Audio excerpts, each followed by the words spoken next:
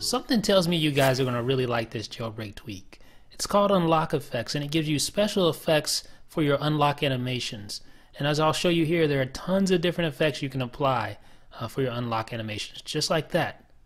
That is the slide up animation or translate up animation. You can also change the animation duration by just using this slider here.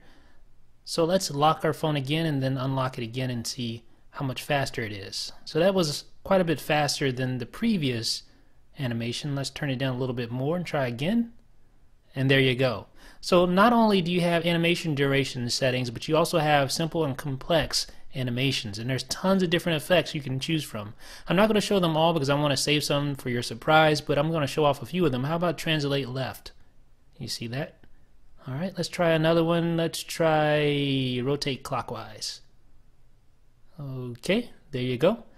And let's go down here and let's try, I don't know, let's try interlocked. That was a cool one. I like that one a lot. And what about ripple effect? I really like that one.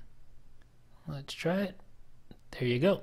So as you can see, there's tons of different simple effects you can apply, and also there's more complex effects that you can apply as well. For instance, let's try a slide away. Okay, there's slide away. What else can we try? I really like wiggling. This one is really cool. I don't know, I'm just silly like that. I thought that one was cool. Let's try red line scanner. There you go.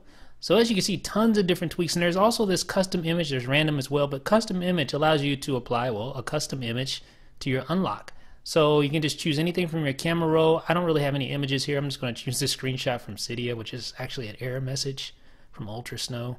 But as you can see, it works, and quite well, I might add. If you want to disable UnlockFX outright, you just go back to the main settings page and disable it like this, and you're done.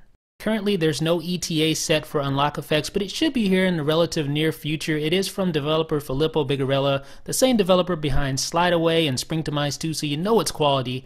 Let me know what you guys think in the comment section. Do you like these unlock animations? This is Jeff with iDownloadBlog.